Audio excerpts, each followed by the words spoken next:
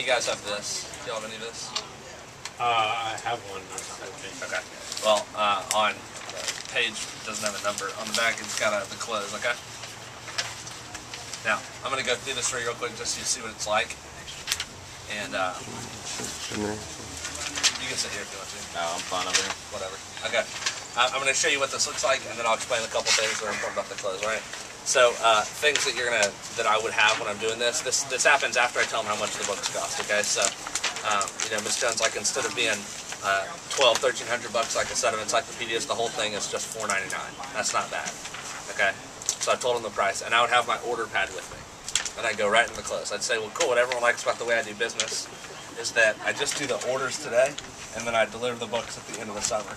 And so that way, you guys would have the rest of the summer to save up the balance. That'd make it easier, wouldn't it? Yeah. Cool. The other thing everyone likes is that I actually come back and deliver the books myself. So that way I can sit down with you and the kids and show you how they work. That'd be cool? Yeah, that'd be great. Cool. What I do is I send you a postcard like this, and I have a green postcard. Show you a green postcard about a week in advance that lets you know the exact day that I'll be delivering yours, so I can deliver yours at the same time as I do like Christopher Wallace's and Matt's. Would that be cool? Great, yeah. Cool. Well, in order to get that postcard stuff going, I just get your address. Do you get your mail here or at the post office? You get it here. Cool. What's the address? It's 7841. Okay. And that's an order pad that I have, alright? That's the close. Now, they've changed it a little bit this year. I've used the same, we'll talk about this in a minute, the same word-for-word close every summer for the last 4 summers. I've learned a whole lot about selling, but one thing I've learned is that I use the same close every time, no matter what. Alright? So, what are y'all's thoughts on closing? Like, what do you think of when you think of closing a mom on books? It's important to, like, figure out what y'all think it is so I can explain how this is different. Like a really accomplished feeling, like really with a lot of satisfaction Okay. having accomplished it. Okay. What else? No, what do you think about when you think of closing someone? You just really like the final sale and everything. Like you got to make them feel like it's a great decision they're making, and just bring them to that point of decision, like we were talking about. I guess. Yeah. You know.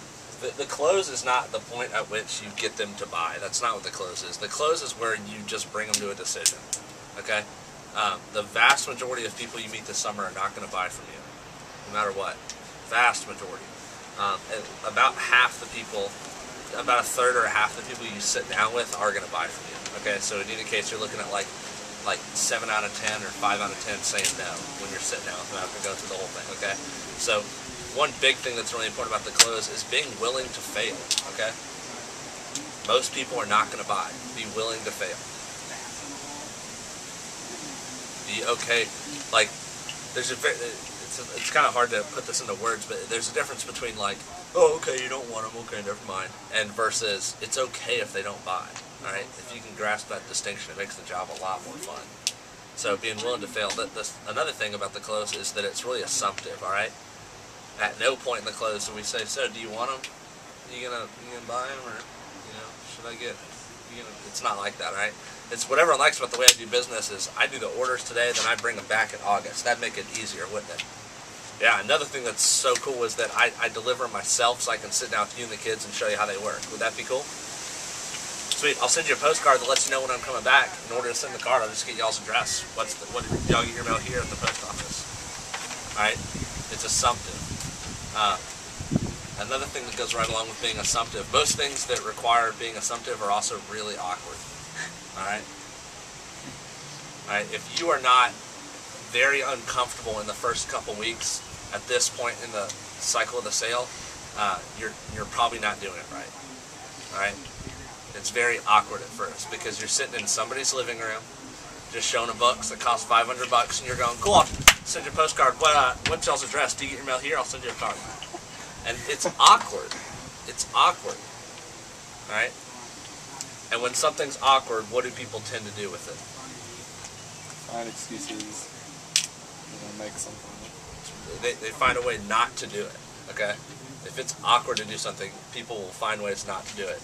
Like, they'll rationalize not doing it. Well, she wasn't going to buy. She wasn't interested, Why would I close her? She wasn't going to buy. She told me her kids wouldn't use them.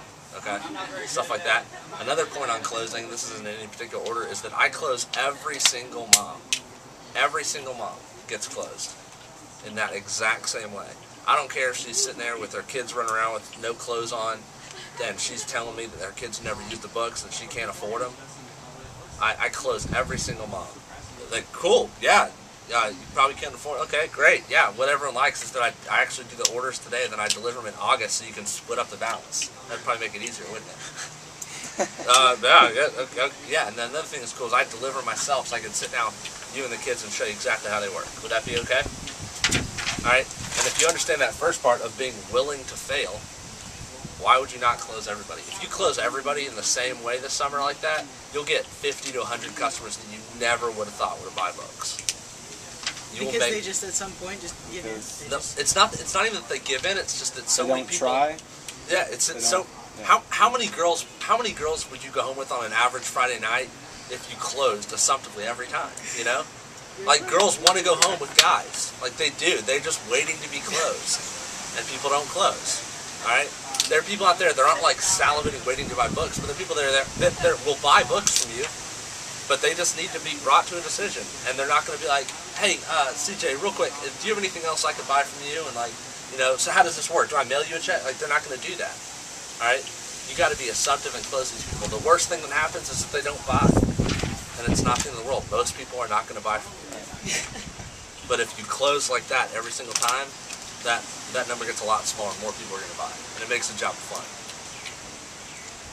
I could talk for a lot longer on closing. There's a lot of different things to it. There's ways to set up the close, there's ways to answer objections, but as for now, the important things are, you know, I do it word for word.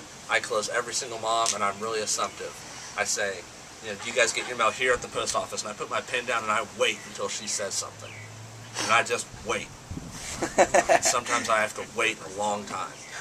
No longer than 20 minutes. You know, she might say, we get it at the post office. I might fill it out, okay? Or she might say, well, we didn't say we wanted them.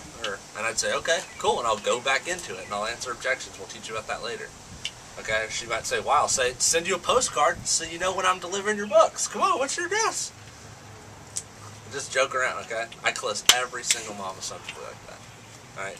So sometimes she'll just be like, well, I don't have the money, so what's your address? Yeah. Like that, exactly. I mean, she's like, just don't even look at it, look down. Yeah, I mean, I'm not a dickhead about it, you know, but if she's like, I don't have the money, it's like, it depends on what point she says that.